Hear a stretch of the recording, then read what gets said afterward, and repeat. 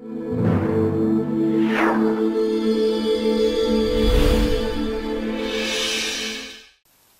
Peter Jones, Chartered Surveyor, author and property investor, and in this short series of videos we're looking at property and taxation, and in this, the fourth video, we're going to think about structuring our company and all about SIC codes and all that kind of stuff, which I know people get very excited about. So let's have a think about this. What's the best way of structuring our business? Can we run all of our property activities through one company?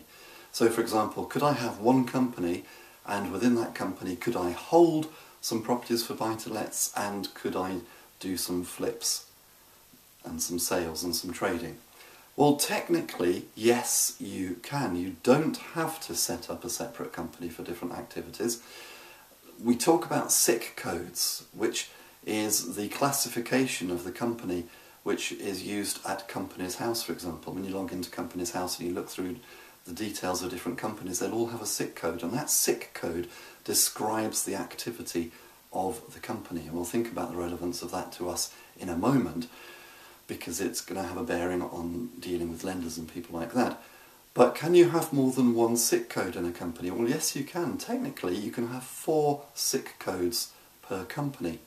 But the question isn't, should I have a company with all 4 SIC codes? The real question is, should I be doing all of those activities through one company? Now, when I set my limited company up many, many years ago, the tax landscape was completely different. And so I've done exactly that. I've bought and I've held properties in my limited company, and I've flipped and traded properties through my limited company. And to be honest, I don't think it's caused me any harm at all. But going forward, I could have a few problems because the tax landscape has changed. And for example, there's now something called entrepreneurs relief. And if you want to take advantage of entrepreneurs relief, you probably have to have things set up in the right way. Now, I'm not an accountant, I'm not an IFA, I'm just a layperson giving an opinion. So I can't say too much about this, but a few months ago I emailed my accountant, who I think is pretty good, and I asked him what the implications would be nowadays of holding properties in a company and also trading in a company. And I won't go through all the details now because it's quite a detailed response he gave, but what I'll do is I'll stick a copy in the description or below this video so that you can read it. But his advice was, separate your activities out. So going forward, if I was going to be starting today, I would separate my activities out, and actually I have started doing that anyway. I recently set up a new limited company because I'm going to be trading some properties, and I've bought some properties specifically for trading, and so I've brought them into a completely separate limited company, if that makes sense, and it seems to be the wise thing to do.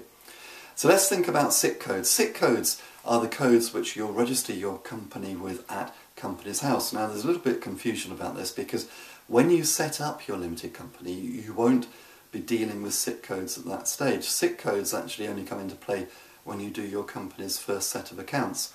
And there's only a very limited number of SIC codes which actually apply to property.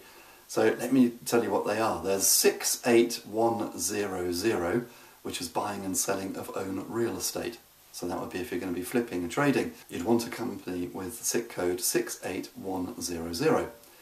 Then there's 68209, which is other letting and operating of own or leased real estate. In other words, that's for buying and holding property and renting it out. 68209. But there's a couple of others which you might want to consider as well, depending upon what your strategy is. There's 68320, which is the management of real estate on a fee or contract basis. So if you're going to set up your own management company, for example, then that would be the SIC code which you would use. And by the way, if you were going to manage properties for other people, third parties, you definitely want to do that in a separate company.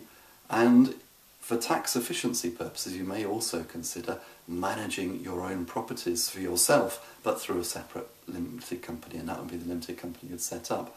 And then there's also 68310, which is for real estate agencies. So if you're going to do deal packaging, for example, if you're going to source properties for other people, and you're going to do that through a limited company, then you probably want to do that with SIC code 68310. So those are the main SIC codes. Why are they important? Well, they're important because they tell Companies House what you're going to be doing. And by the way, if you're going to set up a company with those SIC codes, that's what that company has to do. So don't sort of set up under a SIC code for property, then go off and try and make it into an IT company. That's probably not a good idea.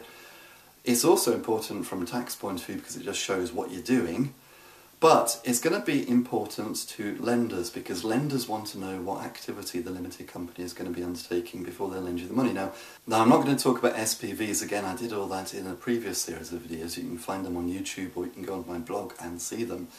But when you set up a limited company in the first instance and then go to a lender, the lender will be looking at you primarily to work out whether they should lend you the money, to work out whether you're a man or lady of straw, or whether you've got some substance behind you which makes you lendable, and if they like you, they'll then lend to your limited company. But they'll be looking at the SIC code of the company to make sure that you're about to engage in the right sort of activity, the sort of activity which they want to lend on. So I hope you found that helpful. Until the next time, here's to successful property investing.